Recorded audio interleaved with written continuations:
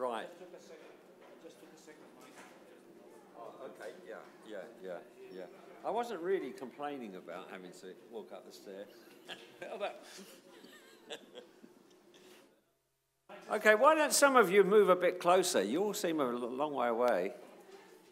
What's wrong with the front rows?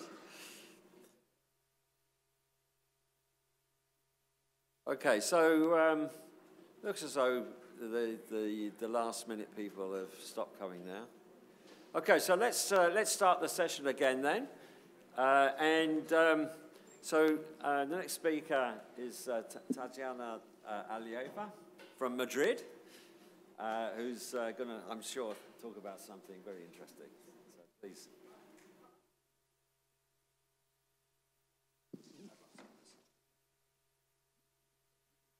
Okay. So this one, right? Yeah, that's right. So, good morning. It is my pleasure to give you a short overview of the developed and developing technique of quantitative imaging with application to biomedicine, applying the wide field microscopy and unstaining microscopy.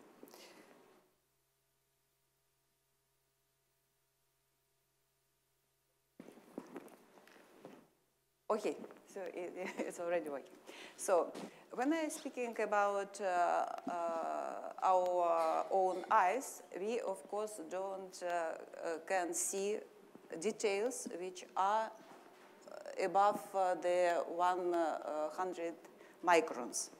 So in that case, what we need some instruments, and probably the simple instruments was the optical microscope.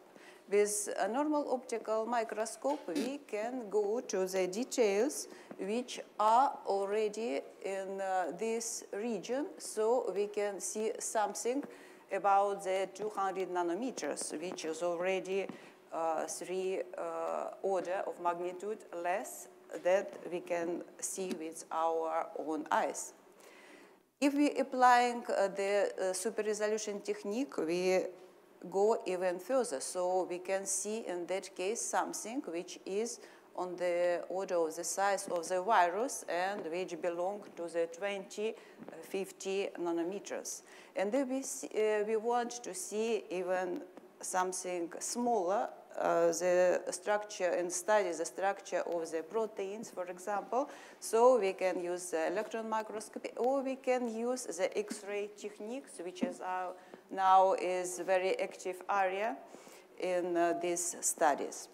But so with the normal light microscopy, what we can study? We can study the cells, the animal and the plant cells, and not only their size, because the size usually of the cells is around 20, 30, 10 microns, but what we want to see what is inside of the cells. And if we are speaking about the bacteria, so their size is around the microns, also the 2-1 microns. But what exactly we want to know about these small objects? Do we know if we are speaking even about the imaging of the big objects, so we see them only from the one side. So probably in order to know what is going on the other side, the object has to be rotated.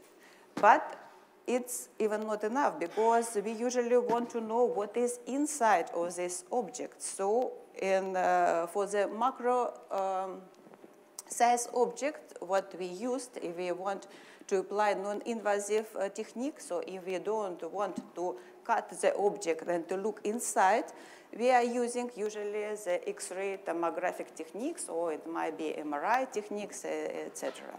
So something similar we also want to do, but on the microscopic level. And in that case, we will speak about the quantitative imaging. What we need to get what we can name like a good image. Of course, we say that we have to magnify the object in order to see it because of our proper limitations. For example, here you see the two images which are obtained with the same magnification range, but they are quite different. Why they are different? Because one of them is obtained with a larger numerical aperture and another one with a smaller one.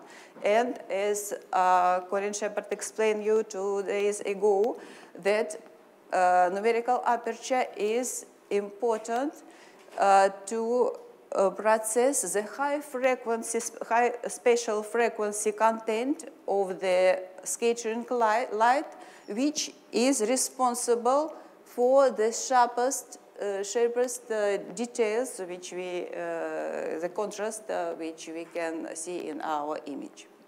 So the numerical aperture is the size of your lens is important to see the image in the good conditions. Another important thing is the correct illuminations. And so the most part of the talk will be related to the importance of the illuminations in the imaging process. Now, we don't want to see the image with our proper eyes. So usually we used the CD camera, the digital camera in general, to see it. And so we need to have the detector with a good dynamic range and also with the smallest pixel size. And of course, we need a good optics without aberration, then a good alignment, etc.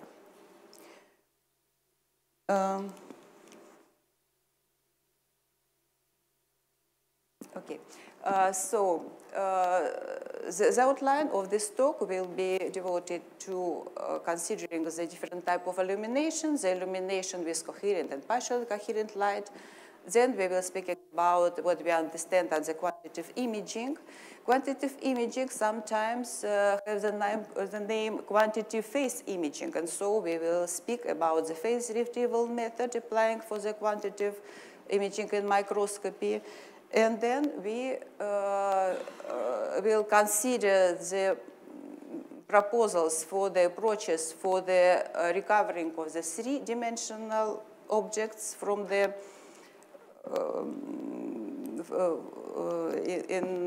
in microscopy, and with coherent and partially coherent light. And then we will speaking a little bit about the illumination coherence engineering. So how we can fastly change the coherence property of our illumination.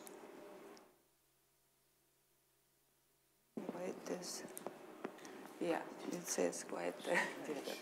Okay, so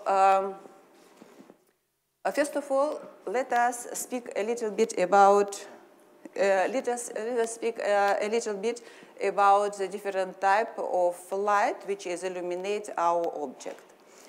Probably in the you remember from the definition how we can describe the light in the books of the undergraduate students. So in that case, we describe it with the amplitude and with the phase.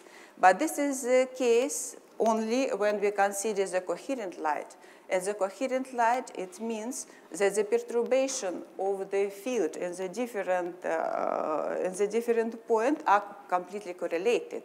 And if it's not the case, so in that we have to choose another approach, and we have to consider the correlation functions. And in particular, if we use the Gaussian statistics, so we have to consider only the two-point correlation function between which describe the perturbation in 2 points, which are R1 and R2. So you see that even we consider the light in one plane, so it's a 2D problems, it is much more complicated when we're using the partially coherent light if comparing with the coherent one. In the coherent one, we have amplitude and the phase. So this is explained with a complex field amplitude, which is a two-dimensional, in general, complex function. And in the case of the partially coherent light, we already have four-dimensional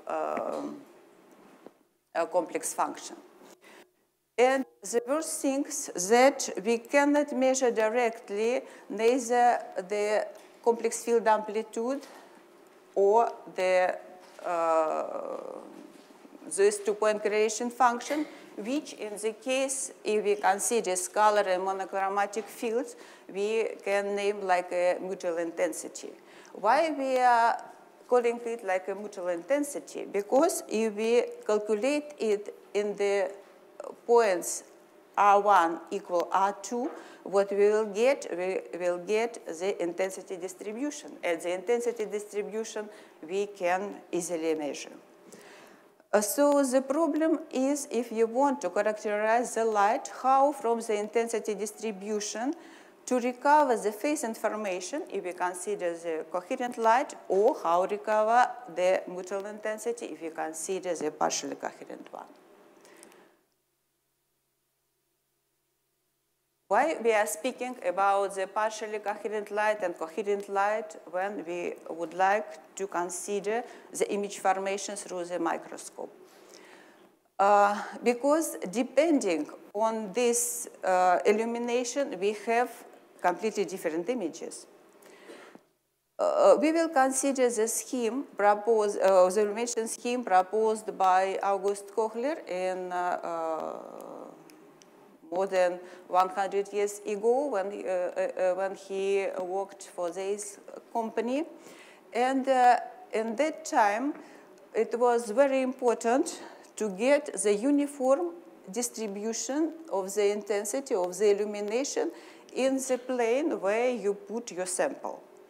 And so he found that if the lamp, which is somewhere here, is projected to the back focal plane of the condenser lens, as the condenser lens is responsible to illuminate properly, concentrate the light on the sample, then the image of this source never will coincide with the image of the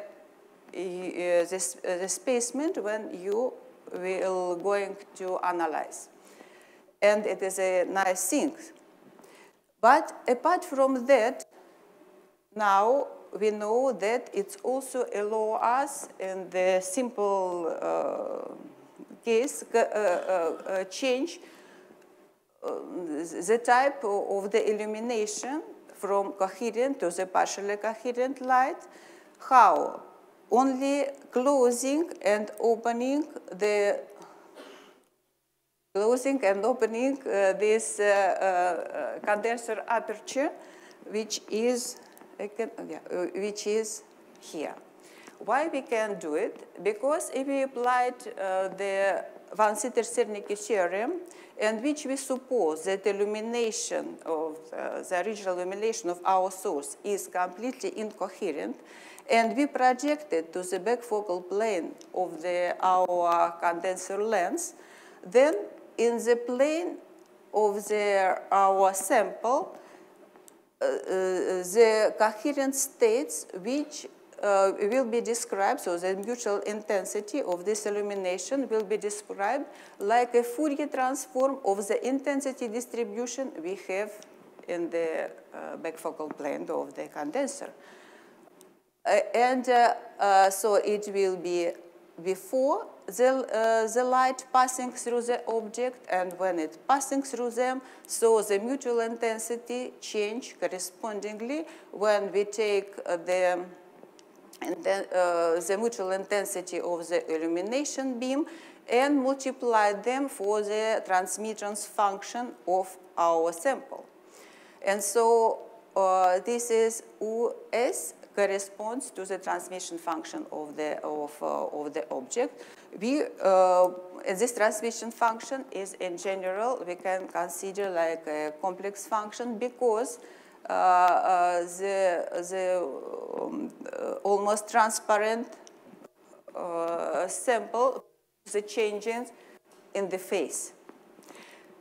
It is important to say that why the cochlear illumination is good, because if we consider the intensity distribution of this illumination, we can find, so if we put here R1 equal R2, we will obtain that this will be the constant, and so the illumination will be constant along all the sample. So it was the people wanted to do, but the illumination will be, the intensity distribution will be the same, but not the coherence or correlation property of our light. But the good thing of this correlation property is that they will be shift invariant, because you see that the dependence of the mutual intensity of these 2 points depends only the difference between them. So we have something which is also called like a shell model beam, so shell model illumination beam. In order to, in 2 words, describe what is the parameters of the, what is the state of the coherence of our illumination, we can use the coherence parameter, which is related to the numerical aperture of our condenser, which is in general related of the size of this aperture and the numerical aperture of our objective. So when S is equal almost 0, which is too small, it means when we closed the aperture of the condenser, so we have the coherent light, and when we open it, we have the partially coherent or almost incoherent one. Okay, but we can do something else. Suppose that we change or we can project a certain image, which has to be incoherent, to the back focal plane of our condenser. And this, what we will project is shown on this upper line. And let us look how it will reflect in the formation of the images of the simple sphere. So you see that in this case, when this is a coherent light, we have a lot of fringes. After that, we have something in focus. And after that, because the sphere is working like a lens, so we see the image of what we projected to the condenser plane. But now let us use the line. So what will go in that case? So in the case of the line, you still have these fringes, these interference fringes in that direction, which corresponds to the almost coherent light in that plane, but these fringes are almost washed out in the other plane, because in that case, your illumination is almost incoherent or less coherent. We can do something even different, so we can combine the different type of the color. So we can do it, for example, with the green light in one direction and the red line in another one. So we again obtain the very confusing images. So or we can do it like in triangle form, and so you have it like that. So if we consider only this this row, so the defocused images, it's even very difficult to say that we have a sphere, right? But if we look at in the focal plane, so in the focal plane, so this is the focused light. So in that case, you see that they are very similar. Why? Because in that case, your illumination, as you remember, is uniform, and you obtain exactly, and using the description of shell model beam, you image will not be dependent on the coherence of your light. If you go further, so you can see, as I said, almost what type of the illumination you see. So what I want to take your attention to that depending on the illumination, in that case, I know that the object that I had were the sphere, but if it's not, so it's quite confusing to decide what exactly I observed. So what is exactly the object that I want to analyze.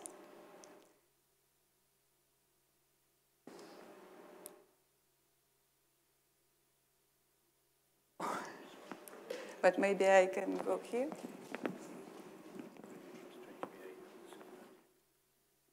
So and here, this or that, this? Okay.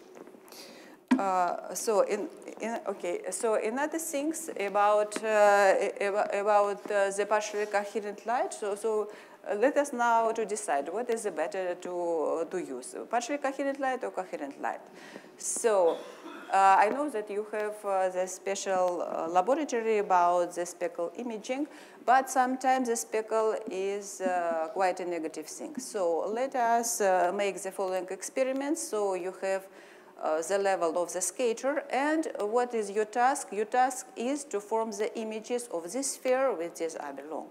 So let us use a coherent light, and the imaging plane correspond to that. So in both cases, you see these scatters. But if we want to see through the scatters, so if I want to see these spheres, in the case of the coherent light, it is very difficult to find them. And in the case of the partially coherent light, it's quite easy to find where they are. So probably the partially coherent light is much better if you have the sample where you have some scatters which are not belong to what you want to observe.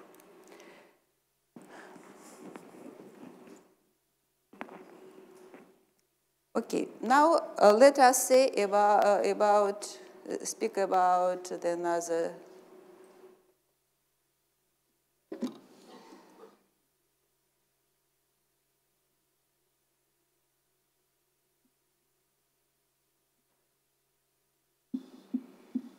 Doesn't work because we tried it.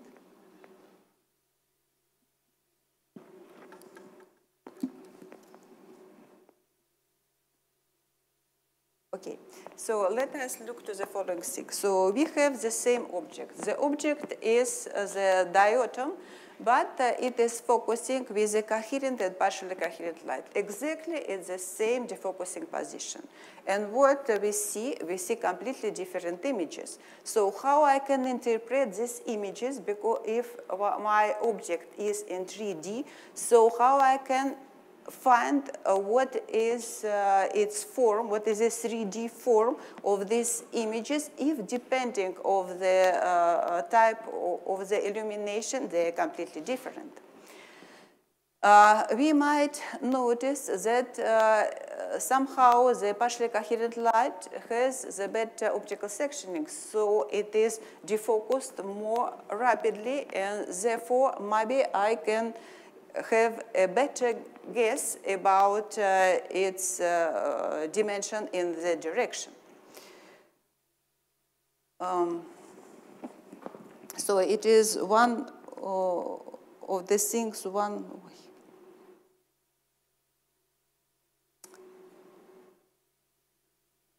I'm sorry because it's something happened.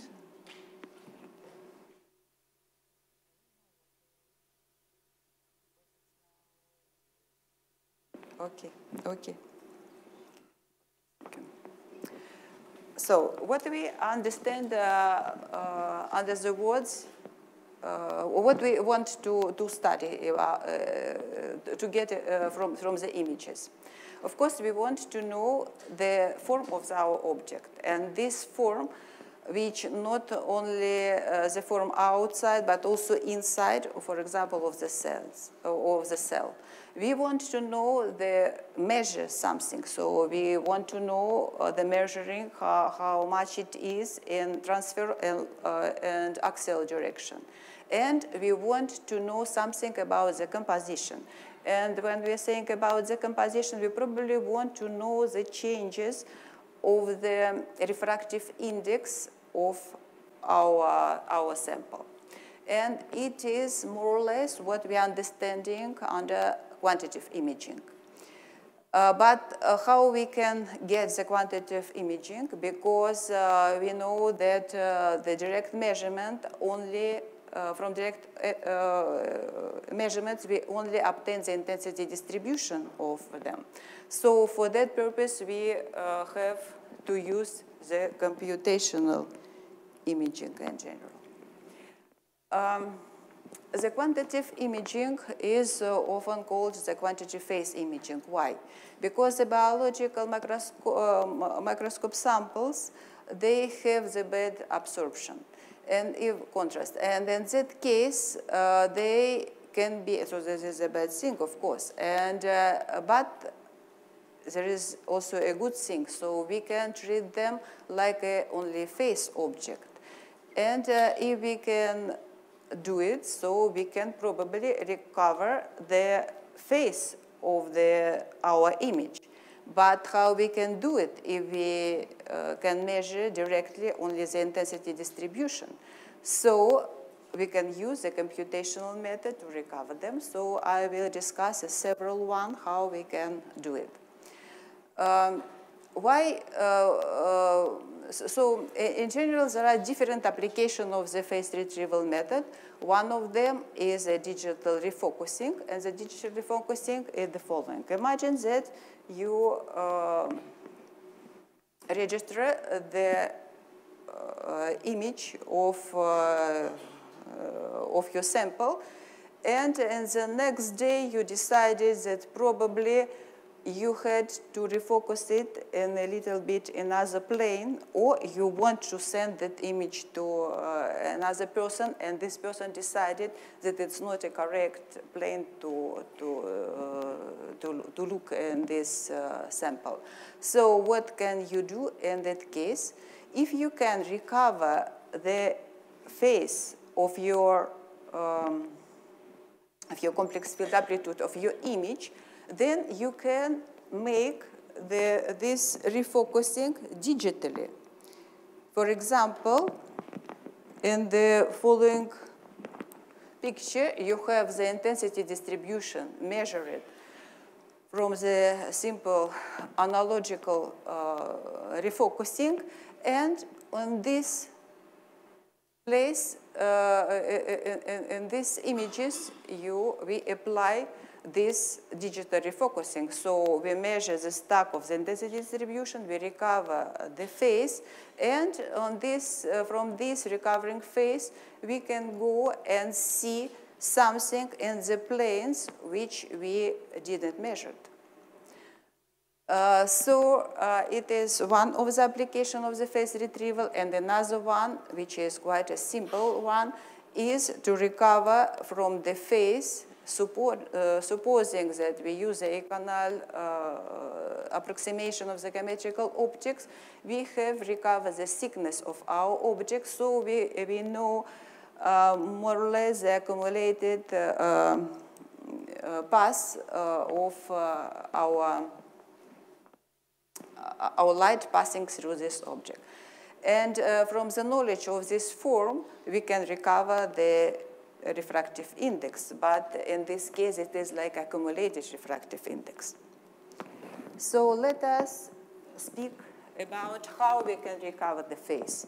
There are different methods, and at the moment, we will speak about the coherent light. So a coherent light, we need to recover the phase directly, so it's probably much easier problem that if we are going to the partially coherent light.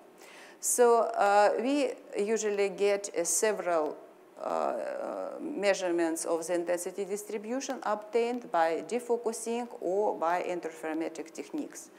And probably the more important, more useful algorithm applying for that is a Hertzberg-Saxon type algorithms, or the method which is interferometry or holography, or the transport of intensity equation, or phase-space tomography.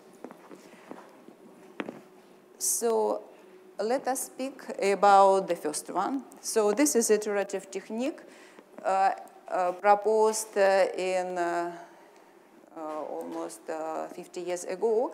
And it consists in the following. So we measure the intensity distribution of our object in two planes, in the imaging planes and in its Fourier planes. And then we try to recover the phase information about our original field distribution in the sample plane. So what we are doing, we're making, we take the amplitude, which is a square of the measured intensity distribution. We may add the arbitrary phase, or we may put it a constant, and we make the Fourier transform. In the Fourier transform, we obtain a certain amplitude and a certain phase. So let us, but we already measured the intensity distribution in the Fourier plane. So what we are doing, we change this, our guess about the amplitude of the intensity distribution in the Fourier plane to the what we have measured. And we use the phase which was calculated from this first iteration. After that, we make the inverse Fourier transform, and again, we do the same things. So we change the amplitude of our field, and we remain the phase which we calculated here. After that, we make several loops, and we hope that this process, this iterative process, will converge. How we can decide when it converges? So we have to compare the intensity, the amplitude that we obtained, the difference between the, in general, there is the different method to do it, but probably the simplest one. So we can compare what we obtained from the one iteration and iteration n, and compare it with the next one. If it's almost the same, so we can say that the processes converge.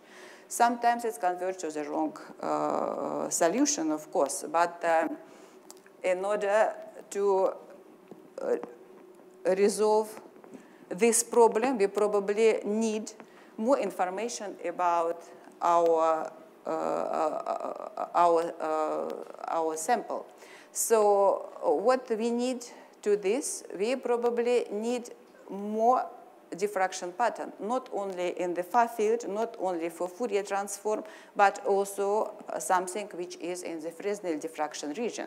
So what the people are doing. We can use the defocused images, or we can use the diffraction pattern in the asymmetric system. So what we understand as the symmetric system is when instead of use the spherical lenses to form, for example, defocused images, we can use some cylindrical lenses which will break the symmetry of the system and provide more phase diversity in our reconstruction process. Of course, sometimes, for example, in X-ray, when they try to recover the information about the protein, so they use like a constraint, some guess about the size, form, etc. So this is process is even more complicated.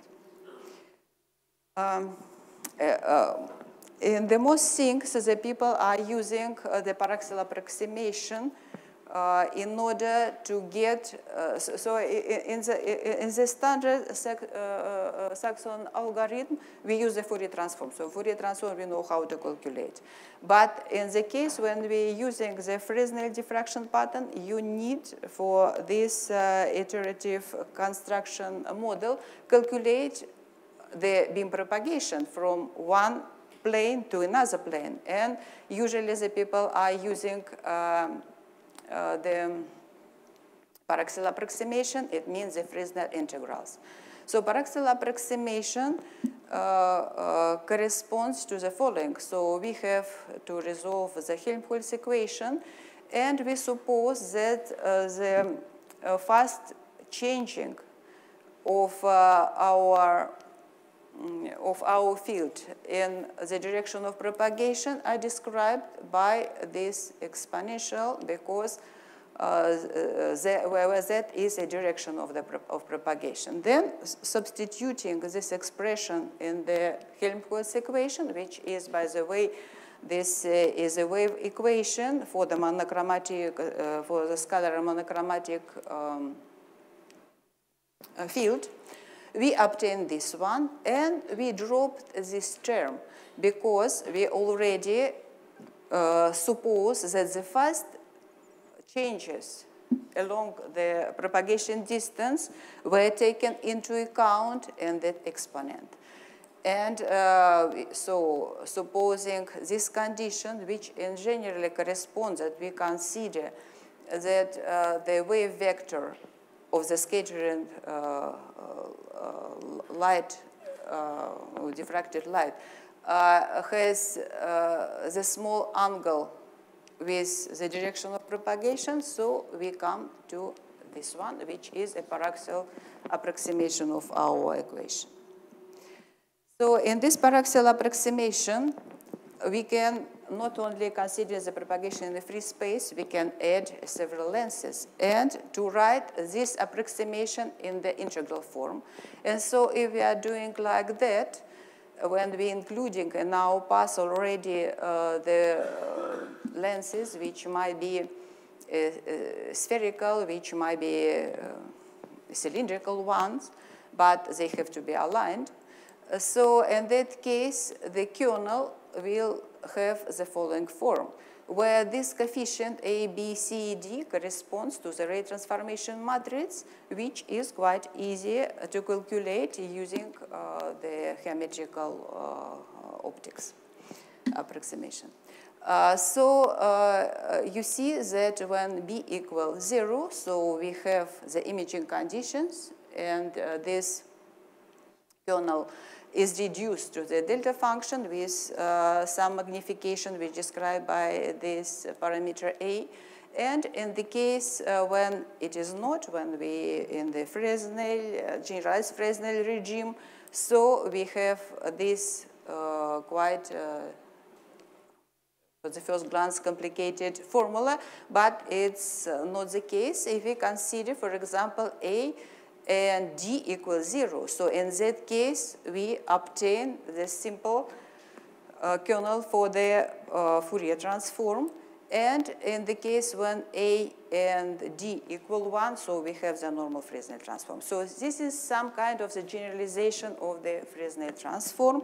And as I said, that it is simplified a lot, the propagation of the beam through the system which contained the different elements, which is usually happened in our life, because we not only have the objective, so after that we have to project it to our detector, etc. Again, this A, B, C, D coefficient are related to the position and direction of propagation of the beam passing through the system with the position and the direction of beam propagation entering to the system. In spite, it is in general a matrix which is 4 by 4. In that case, it has 16 parameters, but it is symplectic, and therefore it has only 10 parameters to describe that. So now let us consider some example of how we can get the face from the defocusing imaging. So, of course, in order to make this defocusing, one thing is we can move our lens, or our detector, our CD camera. But the problem is that the mechanical movements probably produce some enlargement. So what we can do instead, we can put here the spatial light modulator. And this spatial modulator can, we can program it in such a way that it works like a digital lens. And so in that case, we can do it more faster, obtaining these defocused images because everything can be changed with a video rate, so it's more or less 30 frames per second. And another thing that there is no problem with alignment of our system. So people did it. And they measured 9 intensity defocused images. 2 of them are represented here. And then using the iterative algorithm, as I explained you for the case of the Fourier transform, but it's a little bit complicated because they have several intensity distribution measurements, and propagation between them are described with the generalized Fresnel transform. They obtain the information about the face, and this is the representation of that with also another problem that it has to be solved is unwrapping of the face, because from this iterative process we obtained our lens, but with the interval of from 0 to 2 pi. And sometimes the thickness of our object is more than a wavelength, and therefore we have to apply the special algorithm to make them this phase in accordance with the size of our object. And so there are some special algorithm which is quite time consuming and often not correct, but the people are working on this problem. So can we do it the same with the partially coherent light? Because we said that the partially coherent light probably provides us some advantages with respect to speckle noise and other stuff. So yes, we can it. So we do it in particular with a similar setup, but instead of using the spatial light modulator, which is quite expensive, so the spatial light modulator probably will cost, I don't know, the good one might be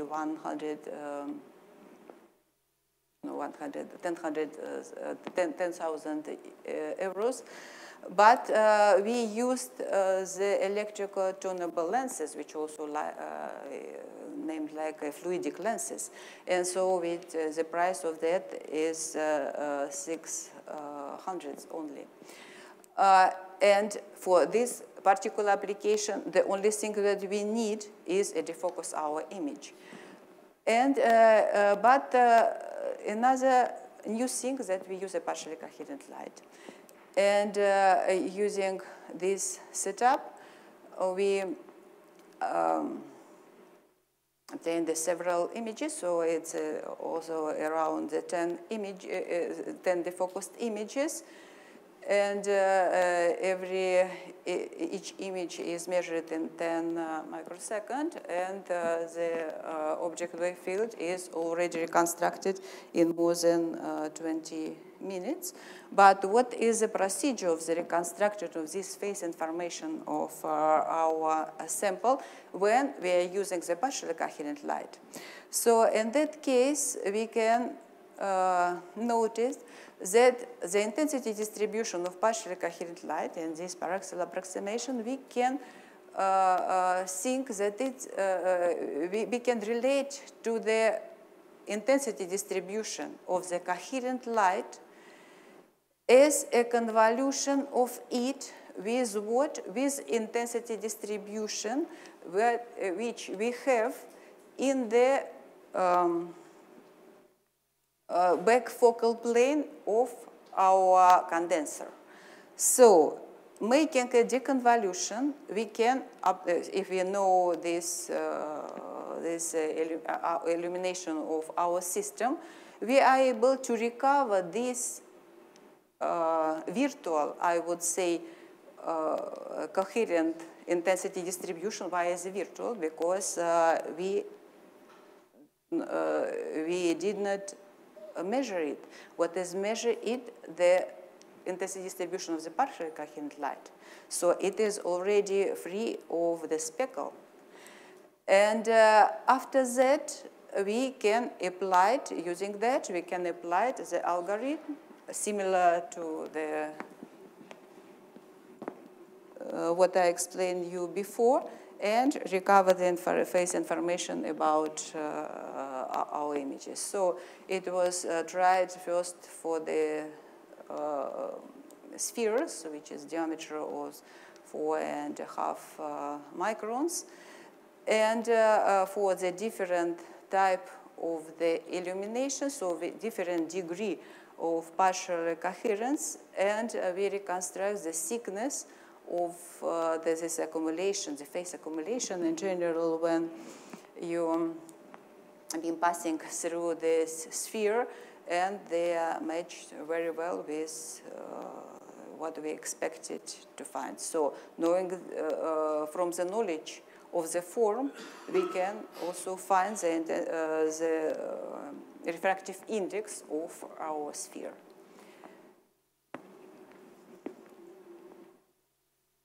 Another approach, which is too close to that, but it is not iterative, it is used the transport of intensity equation. So we again stay with the paraxial approximation of the Helmholtz equation, and we represent our beams like a square modulus of the intensity and the phase. If we take this equation and multiply by the conjugated value of our field and sum it with the conjugated equation, paraxial equation multiplied by the not conjugated field, and we make the rest one from another one, we will obtain this equation, which was first, I think, derived by the Turgi, and is known in the literature like a transport of intensity equation. So you see that from measurement of the differences in the intensity distribution in the close position in the direction of propagation, we are able to find the gradient of your phase. In the case when your object is almost transparent, so this is intensity distribution in the focal plane is almost constant, we even can put it outside of these brackets, and then we will have the Laplacian of the phase. So how we can measure this derivative? It's quite easy. So if we are staying in the focusing plane, so we can do defocusing for delta zeta in one direction and defocusing to the another direction. We can rest them divided for this double distance delta zeta. And in that case, we already obtained it. Of course, from the theoretical point of view, it's very easy, but it's not so easy in the practice. First of all, because you have here intensity distribution, which might have the zero values, and because we have the noise, and so usually the people don't use only two intensity distribution, but use much more. And also in the recent paper, it was acknowledged that usually it's not necessary to measure them equidistantly, and it is much, because in that case you need quite a huge number of these defocused images to obtain the correct results for this, for the calculation of the phase, but you can do it in the exponential spacing. In that case, the images captured far away from the focusing are responsible for the low frequency and which are closer for the high frequency. And therefore, we will be able to recover the phase information from the less images, then we can do it with more or less the same precision if we do it the spatially equidistant stack of the intensity distribution. So we consider this transport of intensity equation applications for the coherent light, but there are also the generalization for the partially coherent light, in particular in these Petroselli and Lauro Valer papers. So if you are interested in it, you can go inside. Now, let us look to another possibility to recover the phase, and it is related to the holography. I have realized that this year it's already 70 years of the invention of the holography, which was proposed, explained the image formation from this point of view by the Dennis Gaber, who received the Nobel Prize in 1971. So he tried to recover the phase information, or in general, he wanted to see the object in that case.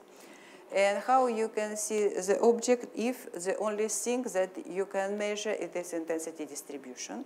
So he said, okay, what is the intensity distribution which we really measured? So it is the superposition of the illumination beam and the beam scattered by the objects, by the, which we want to visualize. And so multiplying this, so separating them, he found that this intensity distribution is equal of the intensity distribution of the scattered, the reference light, plus the intensity distribution of the object light, and these two terms which have the information about the phase directly, somehow directly information, because also this information is in the intensity distribution. If we will consider the propagation, if we will capture the several intensity distribution global in the different zeta position, for example. But in that case, if we are doing only in one plane, so we see that the phase information are in these two terms. And in one terms, we have our object, which we plane, which wave, which we want to recover, and another one, we have conjugated of that. So these two terms, which are usually interesting in the holography applications, and they are called like twin terms because they are corresponds to the our object field, but one of them is conjugated to another one. It means that if one of them is in focus, another one is not. And therefore, the reconstruction of this type of holography is quite difficult, make it difficult because we always see both type of this illumination. So, but how we can recover this information of at least try to recover the information about the object field. So what we have to do is multiply our intensity distribution on the reference beam. It means that propagate the reference beam to the photograph which we taken from the previous scheme, and then we'll obtain that we have in general two images. So one image which corresponds to our original original object, and another one with we call it like a twin image, which will be formed here. So it was the idea of Gabor, how to explain it and how to try to see the object after the recording the information, which contained not only the intensity distribution of about the intensity distribution of this object, but also about this phase. But now we can do this process not in the analog way, but in the digital way. So we also captured the holograms with, but this hologram is exactly the same like one intensity distribution that we can measure with our microscope. And then in order to see it in analog way, we need to illuminate it again, maybe with not a plane wave, but with a spherical wave in order to get it larger or something like that and see it. But now this reconstruction problem we can resolve in our computer, because we know the information of the propagation of our beams from one plane to another one. So what we are doing, we capture the hologram, but not in the form of the digital way, using the CCD camera, and after that we're trying to recover it, and if we recover the field, so we will be able to recover the phase information about it. And the problem of the Gabor scheme of holograms is that we have your object is always superposed with this twin object, and it's quite sometimes it's quite difficult to resolve this problem. So another proposal by Les and Upatniks was not to use the reference beam, which is original in microscope is for free because this is illumination beam, but use it apart with some inclination. In that case, what is going on that these two objects will not be in the same line, and therefore you using the Fourier transform, you can in the digital in the analog way separate it only by the filtering on the correct terms in the Fourier domain. The problem of the offline holography application, digital offline holography, is that in order to separate them, this is two twin images, and from the CD term, you need quite a big angle between the object and the reference beam. But from another side, you need to register it using the CCD camera. But the CCD camera has a pixel size which is not enough in order to capture the fringes, which is quite close one with respect to another one. So in that case, there is a trade-off between the enlarge this angle or to make it smaller in order to capture in the conditions, in the good conditions, these holographic fringes. But even let us to see how we can solve the problem of the phase recovering if we have inline hologram or it also will work for offline hologram. And this proposal was from 1997, from this year by Yamaguchi and Hunt. And the proposal is phase shifting digital holography. So what it consists. So let us use some phase shifting of our reference beam. If we again write the expression for the Gabor type holography, so we see that we have also the intensity distribution of our object, the intensity distribution of our reference beam, and we have the model of the product of both of them, and we have here the cosine where entering the phase of the object and the phase of your reference beam. Now, let us change the phase of the reference beam using, for example, the mirror, which is controlled by the piezo elements. So if we can change this phase with a certain precision, for example, for different phases like a Pn divided by 2, so it will be alpha equals 0, alpha equal pi over 2, alpha equal pi, and alpha equal 3 pi over 2.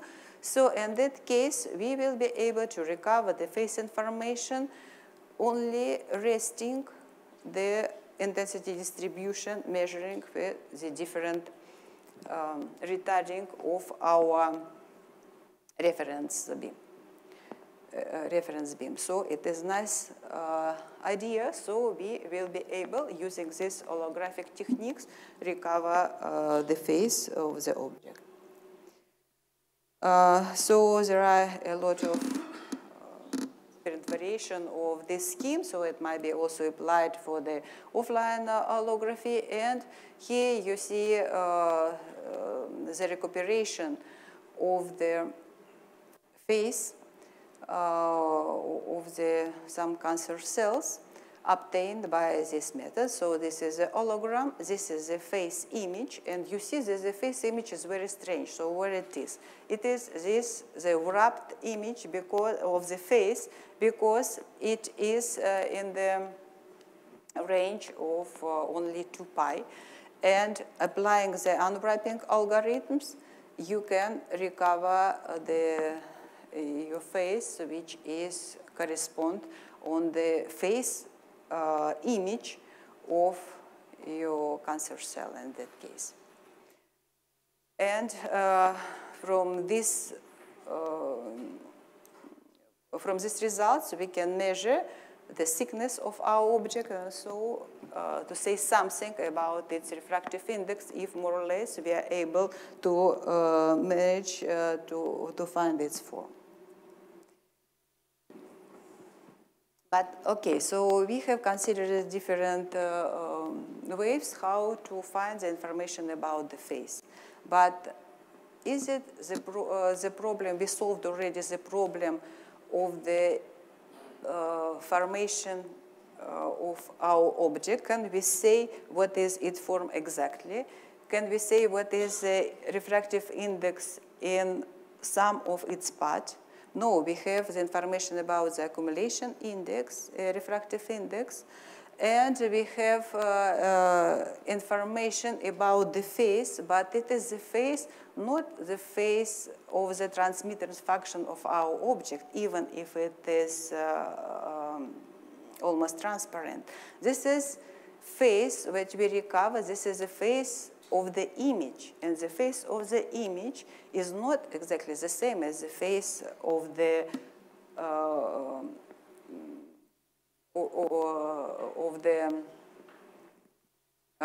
object which we have to recover. Why? Because of the two things. First of all, that where we're measuring this here. But what we want to know something what has happened here. And there is something in between. And there is in between the objects which form the image of our object. So we have to do something with this,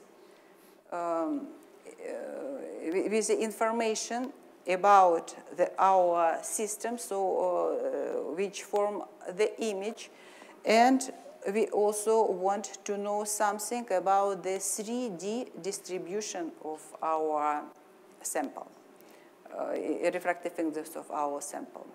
So on the other words, we have to take into account the microscope transfer function or the point spread function of our microscope, and we know that what is doing the objective lens, it is cut the spatial content of the field which is diffracted by our sample. So there are different also approaches how to solve this complicated problem, and for that we have returned again to the Helmholtz equation. But now we would like to resolve this Helmholtz equation not in the free space, but in the, because we are not now working in the field of the image formation, because in the image we don't have anything between the planes. This is a free space. But we have to resolve this equation inside of our sample. And we can say that refractive index in that case is a variable because it depends on the refractive index of our sample. So we have to consider this problem. We can simplify it. So we add here the refractive index of the surrounding medium where the sample, where the cell is mounting. For example, it might be water, so and zero, let us think that it is water. And then we rewrite this expression like something which we know how to resolve, because this the Helmholtz equation for the free space propagation, and we know what is the point spread function in that case. And on the other side, what we have is the differences between the squares of the refractive index of the mounting medium and our sample, our object. And this expression, which is in blue, we call like an optical potential. So first of all, we can resolve the Helmholtz equation in the free space because the green function in that case is known. And after that, we tried to find the approximate equation for this inhomogeneous case. So there are different also approximation of this Helmholtz equation solution. So paraxial one, aconal approximation, Born, or also called Rayleigh approximation, when, or it is also called like a small perturbation method, when we are looking for the complex field amplitude, like a complex field amplitude of the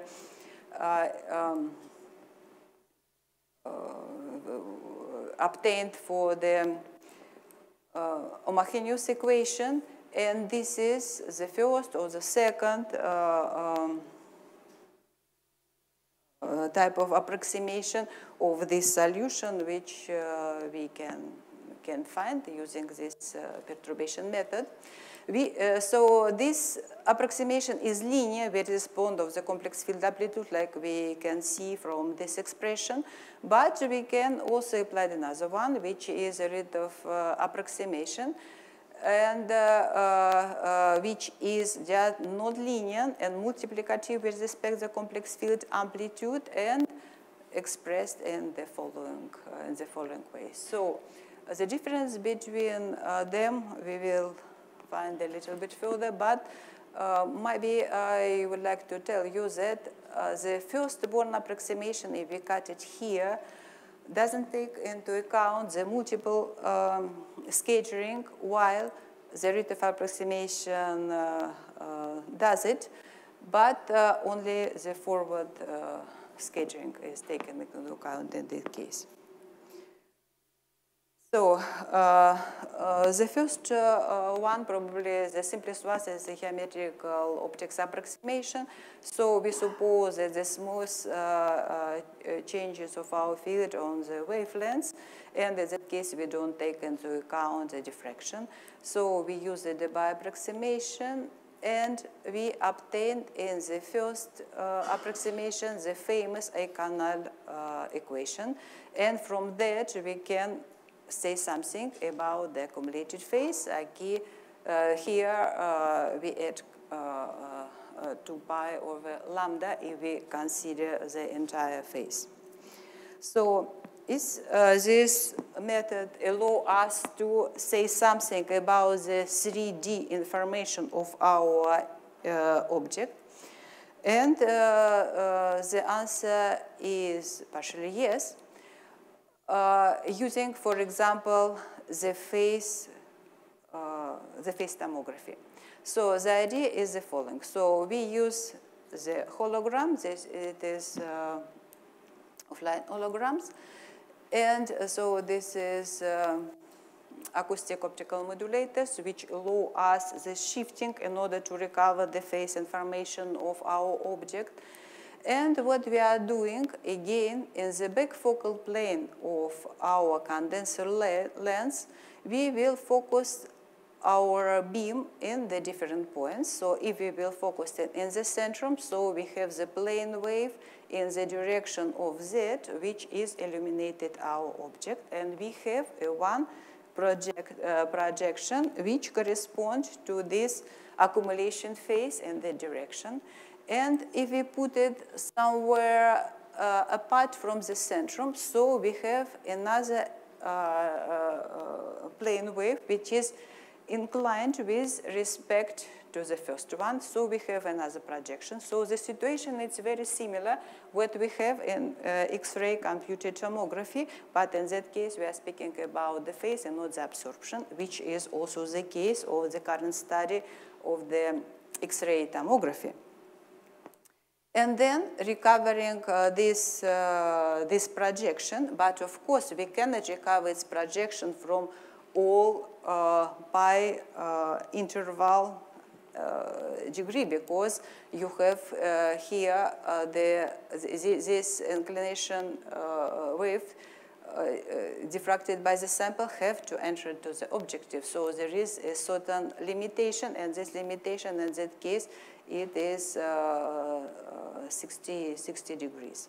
So using another problem is that in X-ray tomography, what the people are measuring is the projection in this plane, but we have only the position of our CCD camera in that direction. So we need some additional correction to the projection that we measure that can be done using formula. Thus, using 81 phase images, 4 hologram images per 4 hologram per every image, we are able. So 4 hologram. Why we need 4 hologram? In order to recover the phase for every one of these images. So we are able, using like a radon tomography procedure, inverse radon procedure, to recover the information in this case about the refractive index of a HeLa cell. And here you see the results where the nucleoli, which has the larger refractive index between that and that part, are shown in this green color. So it is nice. So we can use somehow this approximation to get the information, but can we do something better. So let us now return to the Born approximation, and we consider the first Born approximation. In that case, we can find, because in the previous case, we don't take into account that you have the point spread function of our microscope, so we have to do it somehow. So in the first Born approximation, resolving the homogeneous equation, Helmholtz equation, we can recover the green function, and after that, substituting to the non-homogeneous one, we find that the first approximation is given by the following integral, where G is the green function and V is our optical potential. So our idea is to recover this information. But of course, we have a certain approximation when we use it. So for the first order approximation, we suppose that the scattering is weak, so the magnitude of the scattered light is much smaller than the magnitude of the incident one, and that they diffracted only once. It means that we don't consider the diffraction between the scattered light. So we can say that the calculation of this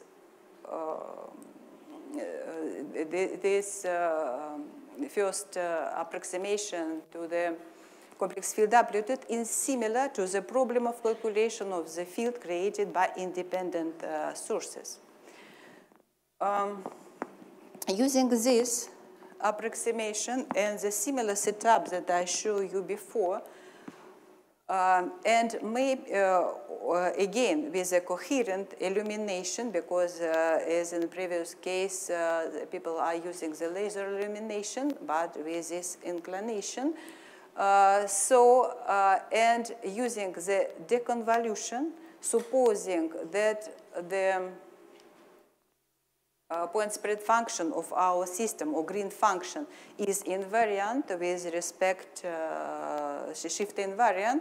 So we have this convolution type equation, which we can, knowing what is the G, recover the information making the deconvolution process. So if we know, if we see that we can write the first order approximation in the form of convolution, so if we go to the Fourier domain, it will become more easier. So we have the Fourier transform of the first order approximation is equal to Fourier transform of product of our optical potential, which is our goal to recover that, multiplied it by the illumination, which may suppose that it is a constant, and multiplied by the Fourier transform of our green function, which is a coherence transfer function. So measuring or estimating from some theoretical consideration the coherence transfer function, we are able to divide it and to recover the information about the optical potential. But of course, it is very easy to say that we only divided for that, but in general, it is quite a complex problem because we not allow to dividing for the small numbers because we will enlarge artificially the noise and the results will be very strange. So there are a lot of, so the deconvolution is quite a challenging task, and there is a different regularization method which are applied in order to recover the optical potential in the conditions. So here it was applied for this configuration, and also after using this inclined illumination are able to improve the frequency content of the images that we are recovering.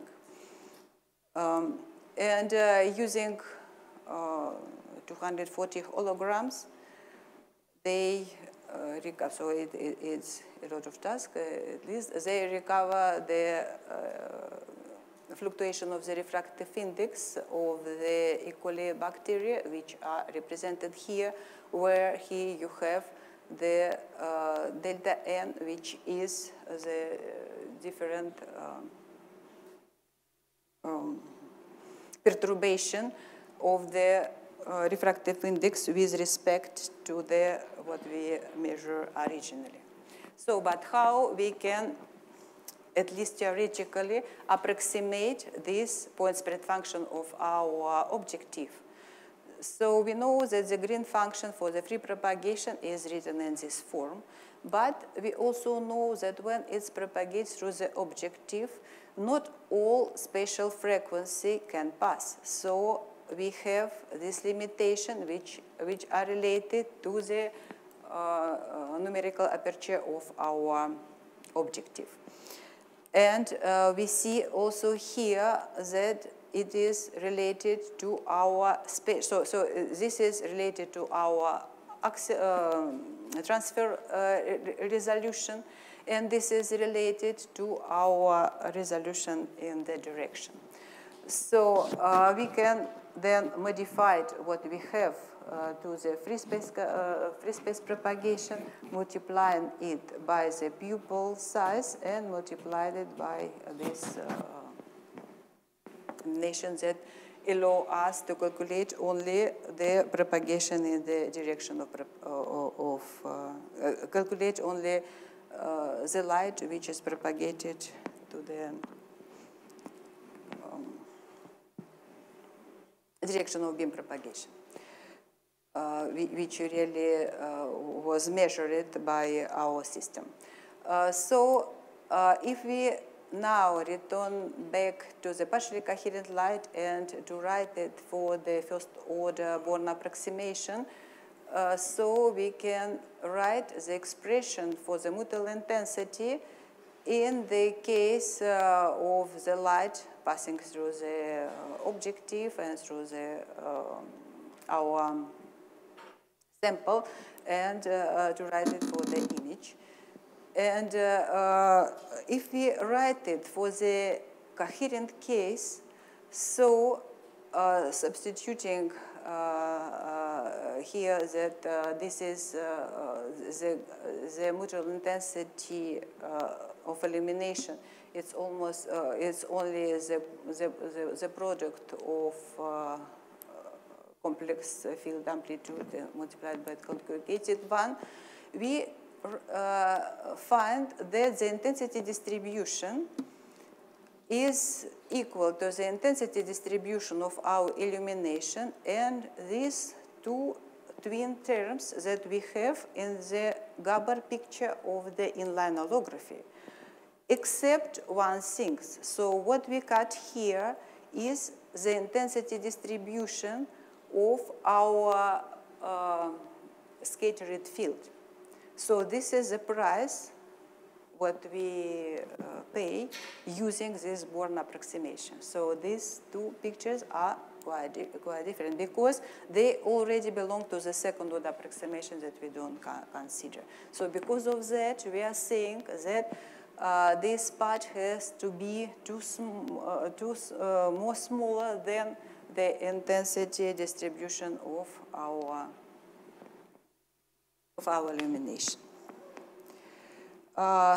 So after that, using the dividing the optical potential into two parts, one of them corresponds to the phase part, which is only the accumulation of the phase during the propagation through the sample, and another one which is related to the absorption part. Substituting in the formula I showed you before, we can separate somehow the part which is related to the phase accumulation and to the absorption. We say that we can separate them, so R big in that case is the frequency representation of our intensity distribution. So writing that, it seems that they are separated, but we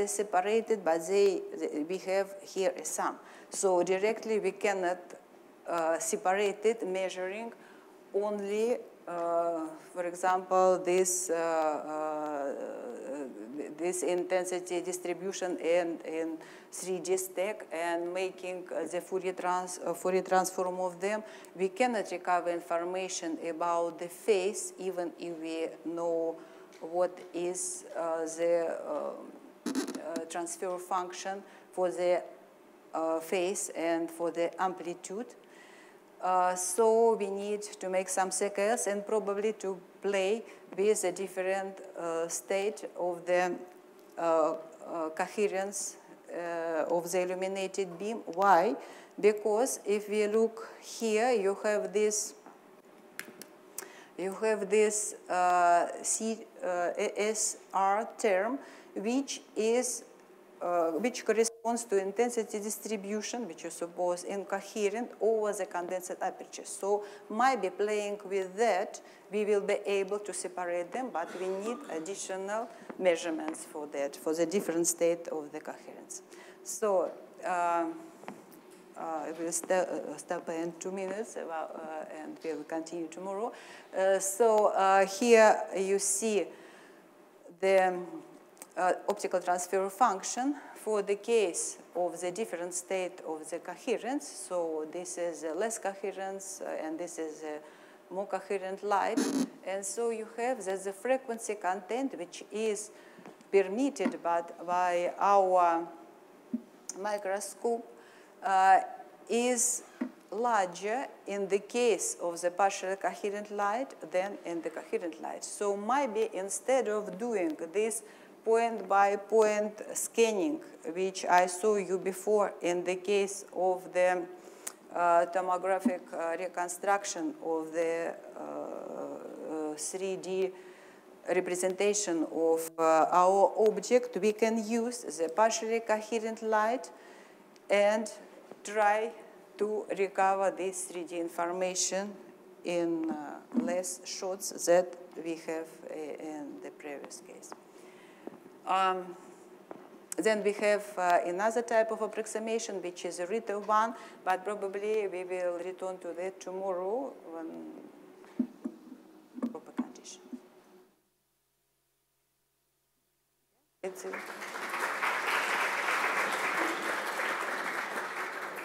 Seems like a good time to stop at this point. Do we have some questions?